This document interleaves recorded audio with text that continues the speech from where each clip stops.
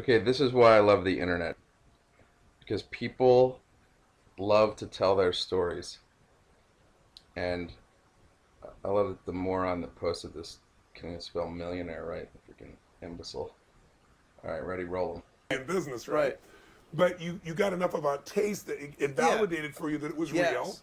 You knew that there was an option, and you kept investing in courses. This is the part that blows my mind. I mean, I did the same thing, but most people just don't do this. You kept investing in what wasn't working. Why? I don't know. I just, because I think I was just an idiot, really.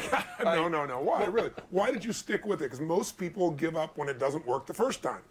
And you didn't work, but you found what did work, right? You Right. said, well, I'm not making money, but I did do this. I did learn that.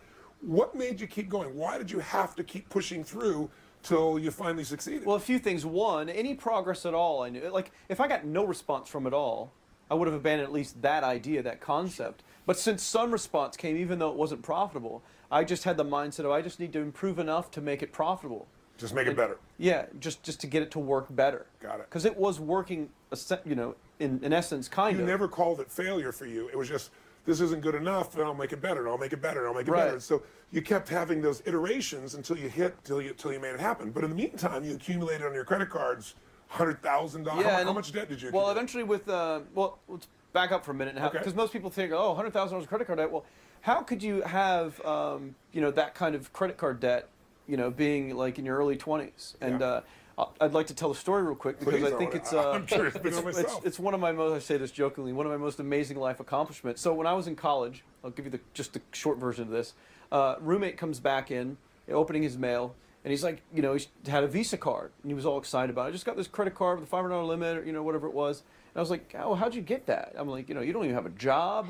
You just came to school like me. And he's like, anyone can get a credit card. And I was like, really? He's like, yeah. He's like, go to the student union. You'll see brochures for all these credit cards.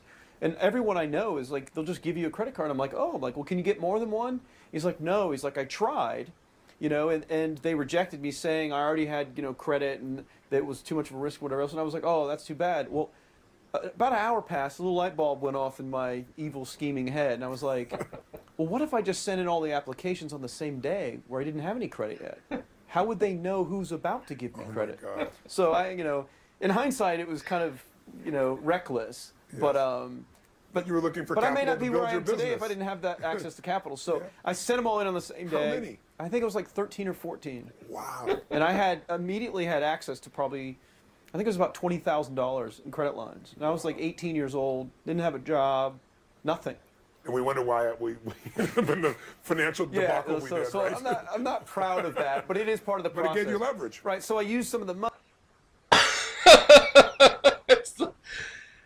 That's one of the funniest things I've ever heard. Oh my God, it's just a beautiful world.